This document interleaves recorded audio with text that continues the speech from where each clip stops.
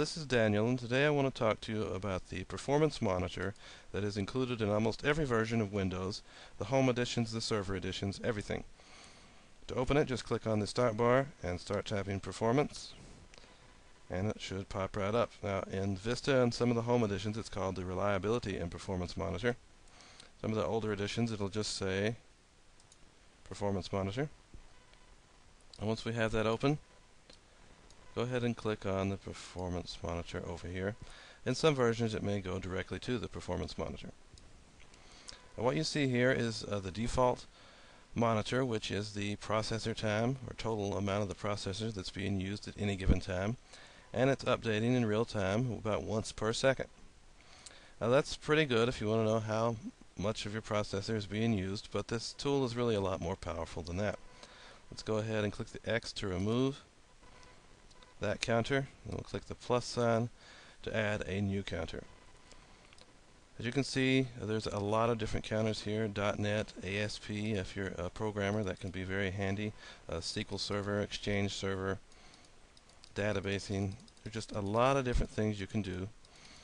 There's even ones dealing with memory, physical disks, server utilization, things like that. Now let me go ahead and do memory, available megabytes for instance. I'll add that one in there.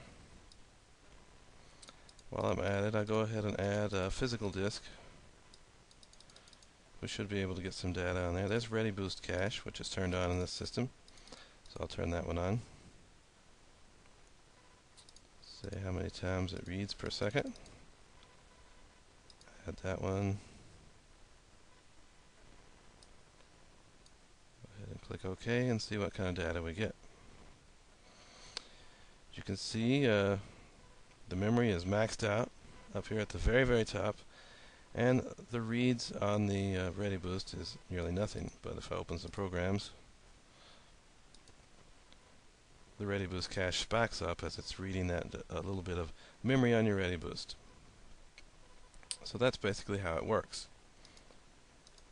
But looking at things in real time is useful, but sometimes you're going to want to look over a longer period. In order to do that, you need to create a data collector set.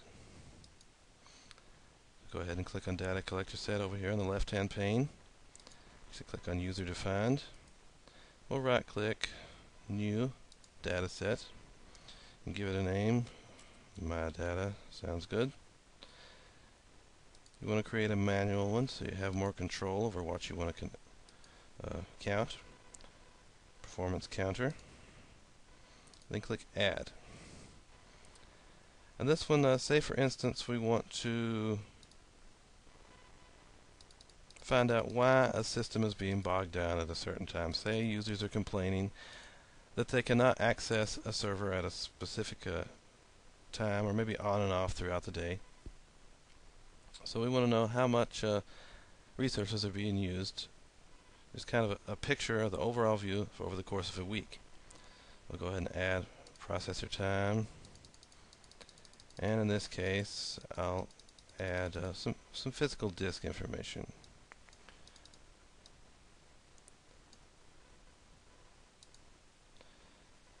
We'll say the total disk read time and write time.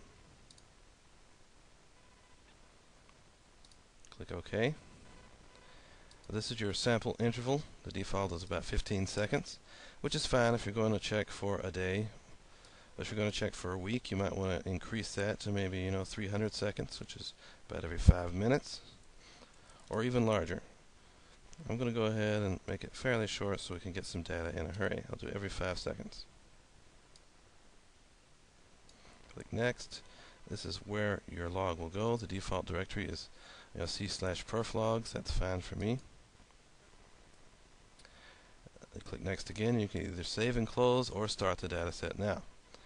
I'm going to save and close. Now, in order to start this data set, you can right click on it and click start. You can also right click on it and click properties. You can set up a schedule if you want it to run at a specific time throughout the week. You can have it run multiple times. You can change the directory you save it to by clicking on the directory tab, and you can have it automatically stop under certain conditions. What we're going to do right now is just go ahead and start it. So right click on it and click Start.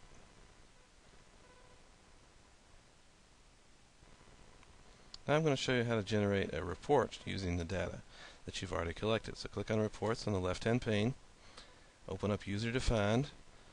There's the My Data we just created, but there's also one here called Disk Usage. That's one I created earlier, and it's the same counters, but it should already have some data. So just double click on that, and it opens up into a report. Now it only shows the processor, just like if you were doing a real time. It starts out just showing the one thing. You'll have to click to add our other counters. Go ahead and do that. Physical disk, and click OK. If you want to turn any of them on and off, you can do that down here.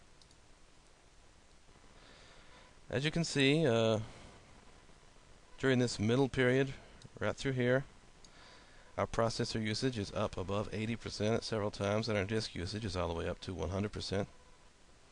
And both the read and the write is spiking all over the place.